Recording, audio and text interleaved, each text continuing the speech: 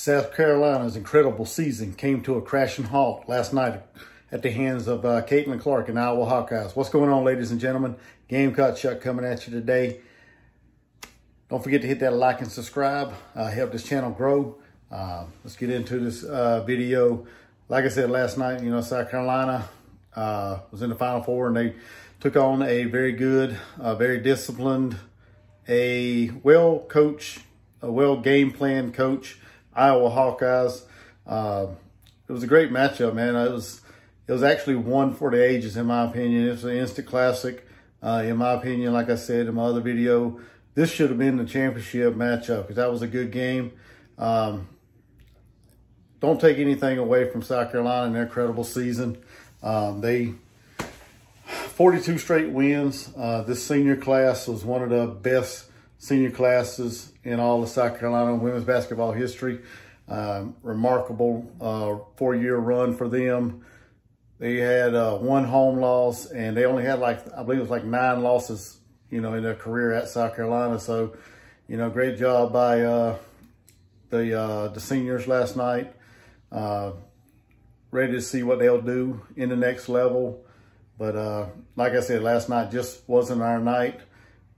We ran into a very, very good Iowa team that exposed our weakness, in my opinion. They sagged down low into the paint and dared us to shoot the 3-ball, which South Carolina is not a very good three-point shooting team, as we saw last night, going 4 of 20 from the three-point line. So, great game plan by Lisa Bluder and the Hawkeye staff.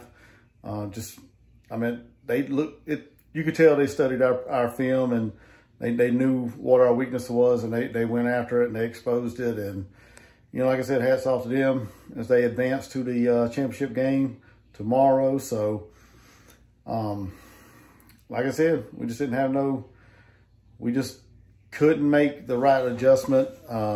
We couldn't just get any rhythm going. It hurt when Aaliyah Boston fouled out early. Or not fouled out, when she got in foul trouble in the first half. So she sat out the whole second quarter and a little bit of the first quarter as well. But, we still had good bench participation. Had girls come off the bench and keep us in that game. It was only a 1-point game or something like that, 1 or 2 point game at half. So, good job by the ladies that come off the bench to, pick up, Boston's, pick up while Boston was on the bench. So, I thought, South Carolina, they fought all night. I figured they would make that final push at the end with their depth and their bench, and it just never came through. The pick and roll killed us a bunch.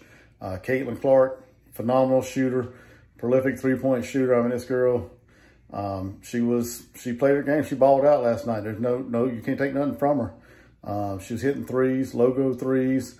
The pick and pop, or the pick and roll, like I said, was killing us. They draw 2 defenders to her, and she made good passes to Susano and, the ladies down low, and they made us pay. We had no answer for that pick and roll. Caitlin Clark, she beat us off the dribble, got to the basket with ease many, many times, too many times, to be honest with you. No idea why Bree Bill didn't guard her from the beginning of the game, but that's neither here nor there. That's not an excuse. Caitlin was going to get hers regardless, but I just wish, we would have played Bill on her the whole game. I think it would have probably been maybe a little bit different of a game, but, we never can tell. We can't get this game back, so we're going to move on. Like I said, great class, great senior class, moving on to the WNBA. So looking forward to seeing what they're going to do in the future.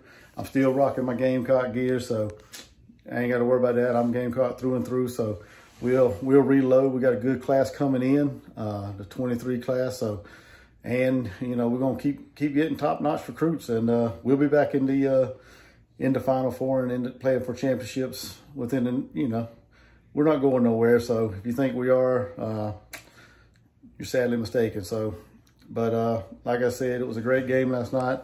Clark had 41, and like I said, we just couldn't stop them. And like I said, they were the better team, and they won, and they moving on. And like I said in my previous video, I think, well, they're going to beat LSU. I'm going to tell you that right now. It's going to be my prediction. They're going to wear LSU out. LSU ain't going to be able to match up with them. And Caitlin Clark, she's probably going to put about 50 on LSU, in my opinion. So that's just my thoughts. Y'all can drop a comment. Let me know what you guys think as well. So we shall see. But like I said, historic run for the Gamecock come to an end last night. Coach Staley and her staff and the ladies, you know, great job. Let's get back in the gym and get working for next year, and let's try to get back to the tournament, get back to the, you know, the championship matchup or the Final Four, and see what we can do next year. So, but hey, drop a comment. Let me know what you guys thought of the matchup last night of the game, and don't forget to hit that like and subscribe to help this channel grow for all your Gamecock contents that I put out there. And until next time, thank you guys for watching. Gamecock Chuck, I'm out. Go Gamecocks.